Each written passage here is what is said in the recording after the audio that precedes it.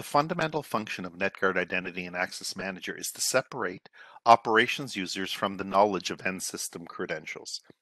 Users do not have the knowledge of these end system credentials on network elements, servers, graphical user interface such as element management systems, network management systems, OSS systems, ancillary tools, or any web application. Operations users simply need to know their personal Active Directory or corporate Windows credentials in order to first authenticate against NetGuard Identity and Access Manager. NetGuard Identity and Access Manager takes care of all authorization and will perform forensic session logging for each and every session initiated by an operations user.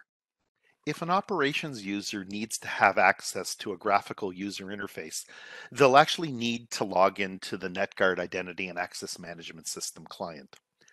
Here you can see that this has already been achieved, and this ops user, is presented with a list of all of the network devices and systems that they have access to.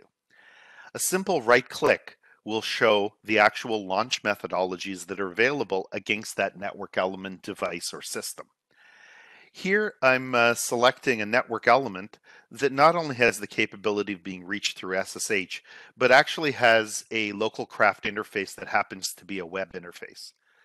A user selecting this and clicking, you'll actually see that the NetGuard Identity and Access Management System product will automatically log in for that user on their behalf.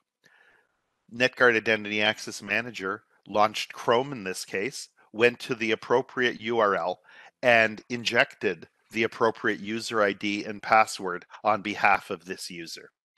This session is actually being video logged for forensic analysis.